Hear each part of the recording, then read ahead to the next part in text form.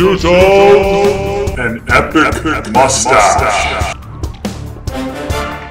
What's up, Internet? It's that time again to Do it with you. So here's what's new. Much to the dismay of my wife and daughter, I've decided to join the millions of manly men who are growing a mustache for the Movember movement to change the face of men's health. Now, why would I do this? Well, first of all, it's for a great cause. But secondly, check out these interesting mustache facts. Fact number 1, it's physically impossible to force feed someone with a mustache. Fact number 2, they measure the growth of the hair follicles on the upper lip in calibers, the same as with firearms. Fact number 3, all mustaches smell like cedar chips. Fun fact number 4, recent studies have indicated that thick bushy mustaches are related to increased testosterone levels, limitless libido, oversized manhood, and overall alpha dominance. And here's actually what that study reported.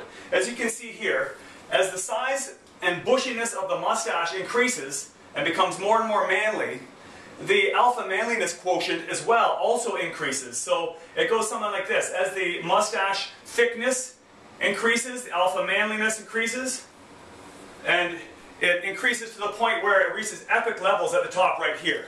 Mustache fact number 5. Mustaches are incredibly sexy, and every woman finds them secretly irresistible, despite what they're all saying on Facebook right now.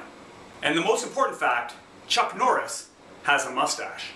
Okay, so one of the rules of Movember is that you have to start on November 1st completely clean shaven. So I shaved on November 1st, it is now November 3rd, and I've already got a good bit of scruff growing. I'm just about ready to start grooming my mustache.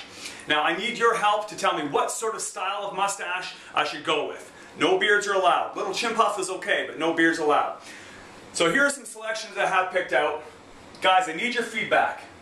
Fu Manchu, handlebar with the chin puff, the horseshoe, so far this has been the most popular, the standard Mo, and over here, the Frank Zappa, classic, the standard cop stache, the pencil, or the Salvador Dali, and that's pretty artistic right there. But I want your feedback, so post a comment down below. Don't leave me hanging. And since this is the first Movember I've ever participated in, I want to make it a successful one, so I really need your support. Guys, donate what you can to my MoBro page, listed right here, or sign up yourself and join our team, which is listed right here as well. The links are down below as well. Every little bit counts.